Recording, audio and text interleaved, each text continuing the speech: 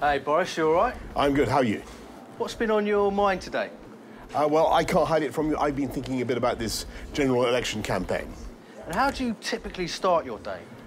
I tend to get up pretty early, and then I go down and take the dog for a walk, and dog does his business, and so on and so forth. That's my start to the day. And what's the most surprising thing you found about being PM? I was pretty incredulous the other day when I found out I couldn't actually get a Thai curry to deliver to number 10 because of the security problems. The security there that was too tight. And on that subject, fish and chips or a Sunday roast? I think fish and chips on a cold night on a beach, you can't beat it. Why are we having this election? We're having this election because basically the whole political system is paralysed, and we have a fantastic Brexit deal that we did. Nobody said we could do it, but we did. And then Parliament refused to knock it through, so that we're stuck in the EU when the people voted to leave. So we need to have an election. This one divides opinion, but Marmite, yes or no? Marmite, yes. What do you think are the biggest challenges facing our country? Look, this is an amazing country. It's going gangbusters in so many ways. We lead the world in so many technologies, but our political system is blocked at the moment, and that's the thing that we need to address. We need to get a new government, a new majority government, and I hope a Conservative government, and move this thing on. Now, I know you're a very busy man, but when was the last time you cooked, and what did you make? How are you? Nice to see you.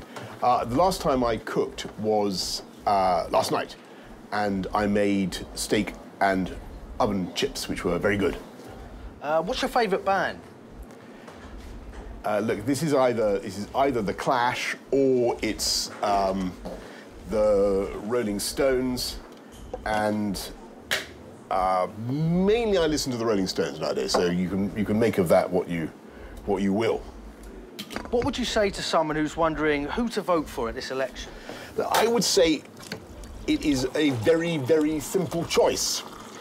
You can either go with Jeremy Corbyn and the Labour Party and be in no doubt that if you vote for any other of the minor parties, you will end up with a coalition of chaos with Jeremy Corbyn at the lead, at the head.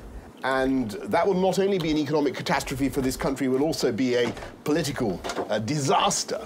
Because their programme, would you believe it, is for another Brexit referendum, next year, spend the whole of the next year in a referendum on Brexit, a referendum on Scotland, to say nothing of the economic catastrophe involved in a Corbyn-led socialist, semi-Marxist Labour government. Or you can go with us, get Brexit done with our deal, which is ready to go, oven ready, slam it in the microwave, it's there. Get it done in days, and take the country forward. We're investing massively in the NHS, the biggest investment for a generation, massively in schools, in policing, 20,000 police we're putting out on the streets of this country.